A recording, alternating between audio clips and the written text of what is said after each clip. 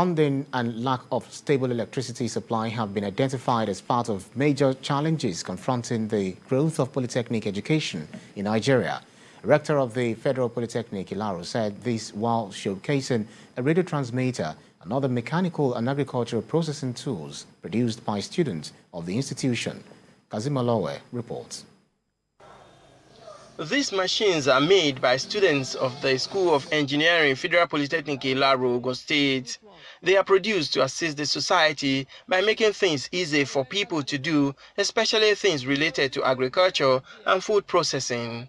The machines include PET bottle shredder, flash dryer, chicken defeathering machine, sand sieving machine, and a local snack processor known as Kokoro processing machine.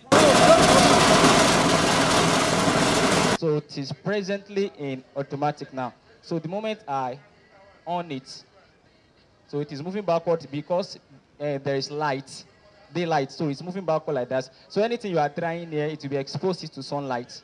So anytime there is rain, so once there is rain, so the moment it sends rain, it will close. So it will close by itself. Aside from that, the students also designed a radio transmitter that can work within 5 kilometers.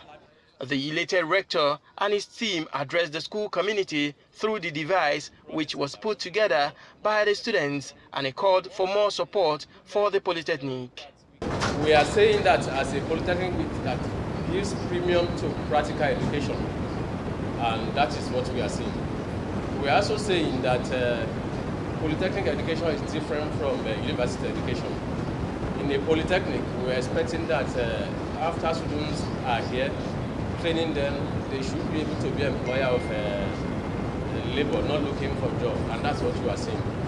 The little you are seeing, what they have done, imagine if we have where we had the funding, proper funding, you can see that this Polytechnic can create a lot of things.